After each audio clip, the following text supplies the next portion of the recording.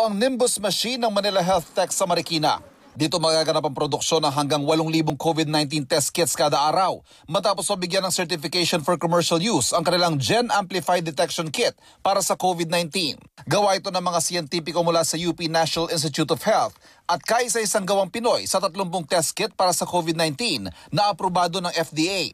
Paunang 26,000 kits ang kanilang ipapamahagi sa mga sub-national laboratory sa buong bansa tulad ng Southern Philippines Medical Center sa Davao, Vicente Soto Memorial Hospital sa Cebu at Baguio General Hospital. 1,320 ang presyo ng kada test. Polymerase chain reaction o PCR base ito. Ibig sabihin, mismong virus ang makikita sa test base sa mga swab sample sa mga COVID patient. May sintomas man o wala.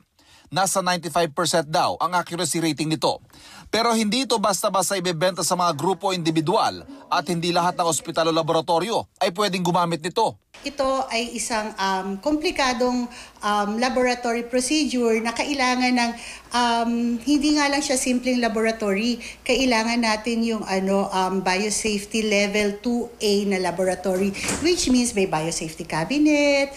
Tapos kailangan natin to ng PCR machine. So ito, kailangan din ang gagawa nito ng mga medtech ay trained. 50 sample na sabay-sabay ang pwedeng gawin sa isang PCR machine na tumatagal ng 2 oras ang pagproseso. Ang resulta, makukuha matapos ang 48 oras.